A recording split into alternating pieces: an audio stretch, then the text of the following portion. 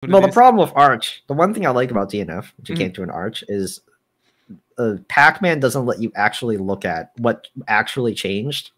So you kind of have to decrypt a little bit of what happens. So like there Yeah. is a Python script called Arch Audit, Mhm. which does actually cross-compare the update versus in your system versus what is in Arch's security advisories, which they Mhm. actually pull from other like security advisories from Canonical and SUSE and Red Yeah. Hat and Google.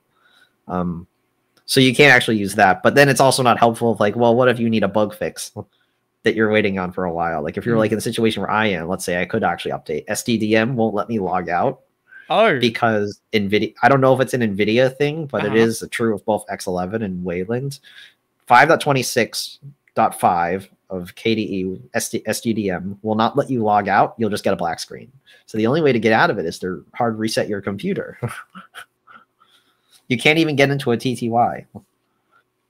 And I'm not sure what it is. But it's funny because this wouldn't be a criticism if Fedora didn't freeze like their desktops. Yeah. That's and you know, I know why they do it, because they want to have like some illusion of a model, but it's like when something's as broken as this, I mean, come on. Yeah. Like Yeah. you gotta fix it. That's like saying like imagine if GDM didn't let people log out. Like people would be losing their minds. But like when SDDM doesn't let you log out, no one cares. Nope.